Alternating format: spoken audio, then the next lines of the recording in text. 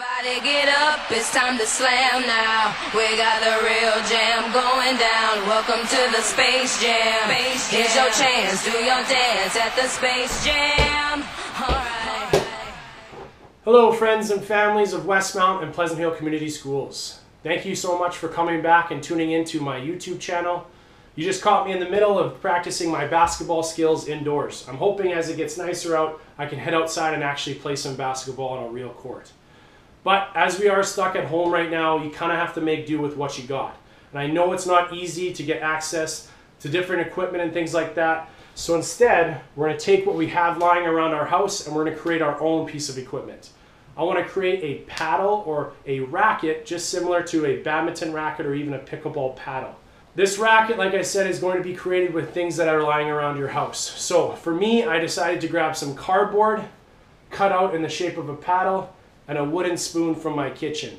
I took these two items and I taped them up as much as I could so I can make it nice and sturdy.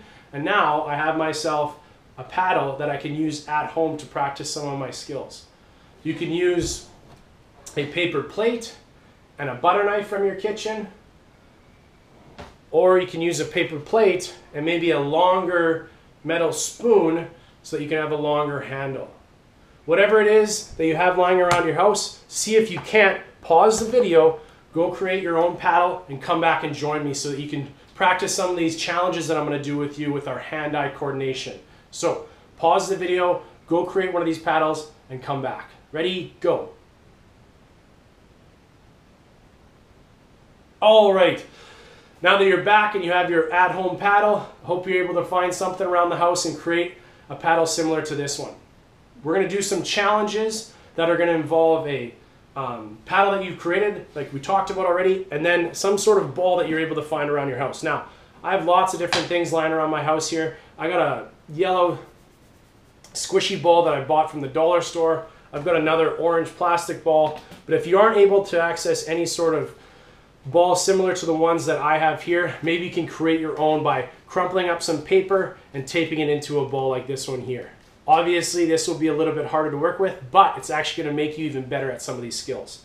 So now that we have our paddle created and hopefully you found some ball around your house, we can practice some of these challenges of working on hand-eye coordination.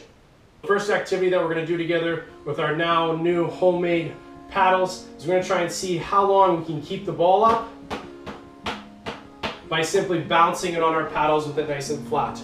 Really try and focus on keeping your eyes on that ball and really be gentle as you hit that ball up. You don't need to be whacking it too hard because then the ball's probably going to get away from you.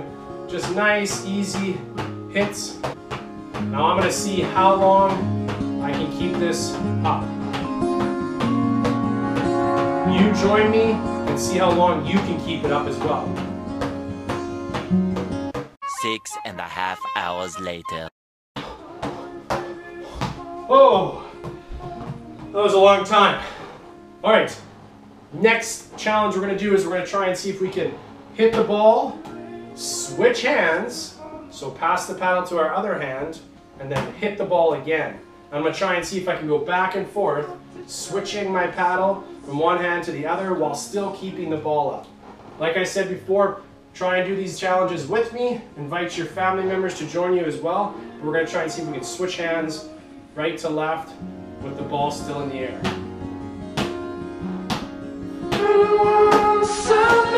Whoa! So it got away from me a little bit there, but I'm trying to hit the ball a little bit higher in order to give me time to switch hands and get the paddle underneath that ball. So you might want to hit it a little bit higher, and when you're switching hands, obviously don't have your hands too far apart, have them nice and close so you can do quick switches from one hand to the other. So to show you again, nice high hit, switch, switch. Try and make sure you do those nice big hits. Keep control. Ho! Alright, next challenge we're going to do is we're going to try and hit the ball with this part of our paddle, flip the paddle over, hit it on the back side, and then flip it back and see if we can continue to flip the paddle over again like so and keep the ball up. It's going to look a little bit like this.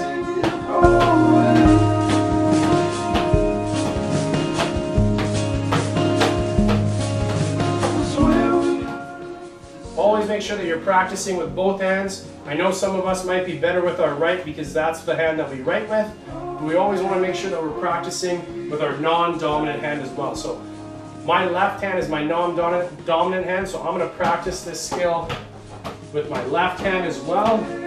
A little bit harder, obviously, with my left hand than my right, but it's always good to practice with both hands so that you can get better with each. All right, next thing we're going to do is we're going to try and hit the ball with our paddle and then hit the ball with a body part. We're going to do our knees, our feet, our shoulders, our head.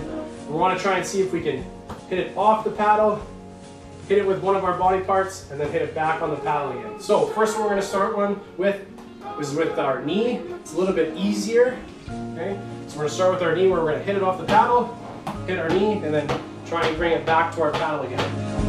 Knee, oh. So again, from paddle to knee, back to paddle. We can control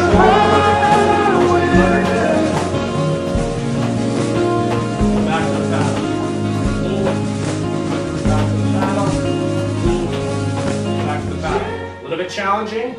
Try your best. If you're not able to get it right now, I guarantee if you continue to practice, you will eventually be able to get that.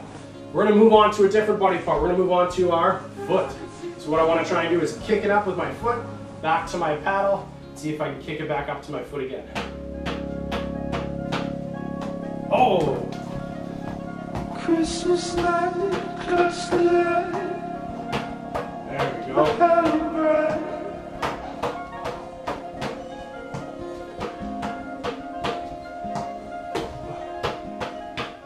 So we're not only working on our hand-eye coordination, we're working on our coordination with our other body parts, with our legs, with our feet.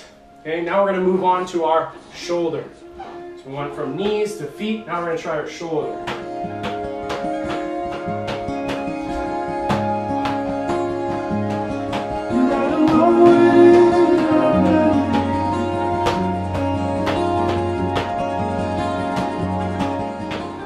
Now if you're using a piece of paper, definitely a lot harder. Mr. Mark was to try it with this piece of paper. Not as successful. Make sure to pause the video whenever you want. Practice one skill more than I am. See if you can get better at it before you move on to the next skill. Because I'm kind of going through these fast because I want you to have lots of different challenges that you can work on for yourself. You can show it off to your family members. Maybe you can even challenge somebody to see how long they can do it for. Now, we did our knees, we did our feet, we did our shoulders. Now we're going to do our head. So I'm going to get control of the ball. Once I have good control, bounce it up, off my head, back to the paddle again. Off my head, back to the paddle. Let's hope you're using some sort of soft, squishy ball so when it hits your head, it doesn't hurt too much. But give that a try. Off your head, back to your paddle. Now you could use lots of other body parts that I did not show you just now. So feel free to come up with your own. Practice hitting the ball off of your paddle, then hitting it off of another body part and back to your paddle again. Maybe even your elbow. A little bit harder. Like I saw you. See if you can't do it jump the Utah train. Up with the other hand. Now the next thing we're going to do is just balance our ball on our paddle. So sometimes we talk a lot about trying to see if we can bounce this ball up and down. What I want to see right now is if you can balance it on your paddle. And maybe you can move around the space that's available to you to see if you can keep the ball from falling off your paddle while you're walking. Maybe you can do some jumps, keeping that ball nice and steady. Maybe 1 foot. I cannot tell. Still keeping that ball nice and steady. Oh no, I cannot tell. So you're trying to use your other hand as well. Oh, at some point it is going to drop, but either way, we're really trying to practice seeing where that ball is going to go and figuring out how we can adjust to make sure that we keep it on our paddle. Now we're going to work on that balancing while we also toss it in the air. So I want to see if you can throw up the ball have the ball come back down to your paddle, balance it, cushion it as it comes, and then keep it balanced for a bit longer and throw it back up again. It'll look a little bit like this. So I start with the balance, I'm going to throw it up. As it comes down, Don't go that balance it way. again. Continue to do that. Not trying to balance the ball, just simply trying to balance it. You want to make sure that when you throw that ball up, you are meeting the ball where it is and cushioning it as it comes down. You don't want to hold this paddle nice and stiff, because then that's going to just fall off. So as that ball comes down, I'm cushioning it and I'm moving with the ball. As the ball comes down, I'm coming down. Instead of standing there like this, and as that ball comes down, I'm just going to keep my paddle straight, and I'm not going to move it at all. It's probably going to fall off. And practice it using your right hand. Story. Practice it Firecracker paper. using your left hand. And disappear. All right. Next challenge I'm going to give you is a hit, 360 turn, and then hit again. So I'm going to see if I can keep this ball up. I'm going to hit it. I'm going to go 360. I'm going to do an entire spin around, and I'm going to see if I can hit that ball again before it touches the ground. So start by hitting it.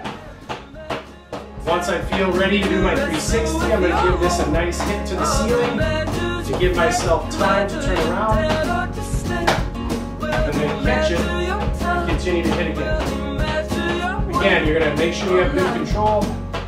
As I hit it to the ceiling really hard, I'm going to come back around and be ready to try and catch that and continue to hit it again. Now you can try with your left hand. If you feel like your right is too easy, 360, find out where that ball is, and catch it again. Like I said, a little bit more challenging than some of the other things we've done so far. But feel free to pause the video and keep working on that as much as you want. Next what we're going to do is, I'm going to try and hit the ball, keep it up. I'm going to give it one good whack like I was when I was doing my 360 so that the ball goes up nice and high. I'm going to give myself time to take my paddle, bring it through my legs and see if I can keep it up through my legs instead of just in front of me like this.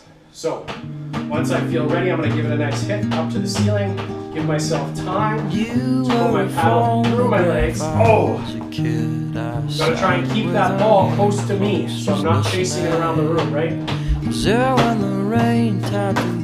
we go. Give it a nice hit. And see if you can catch that ball through your legs. Oh! And keep it up. Practice that, see if you can't master it, and like I said, challenge some of your family members to see if they can do it too. All right, last one we're going to do with our homemade paddles is I want you to see if you can find some wall space. We're actually going to hit the ball off the wall and then back to our paddle again, and instead of keeping it up like this, we're going to try and see if we can keep it up against the wall.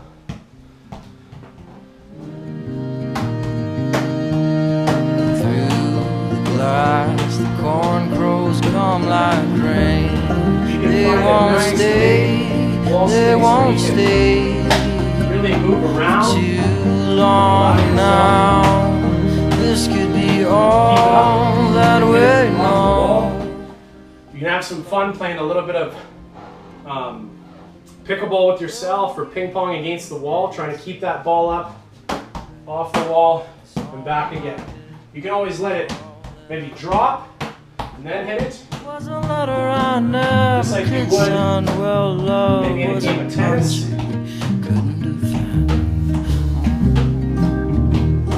can practice that. Maybe you can even do some backhands, forehand, turn the paddle around, do some backhands against the wall as well.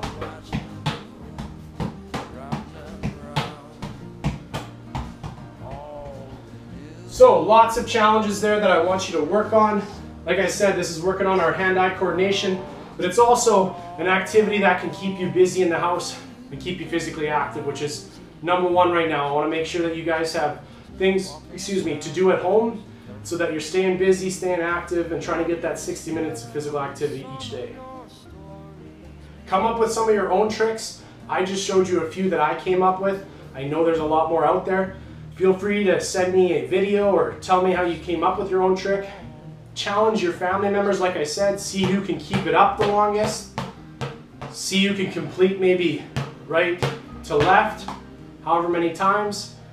Make your paddle unique. Mine looks pretty plain right now, but maybe you want to color up that paddle. Maybe you want to cut it in a certain design. Make it the way that you like it so that you have fun using it. And lastly, I appreciate you joining me and clicking on this video. I hope to come up with some more activities for you in the future. I appreciate you joining me today. I hope you had a lot of fun. I know I did. I'm going to continue to use my paddle even after this video is done, and you should too. All right, remember to stay fit and have fun.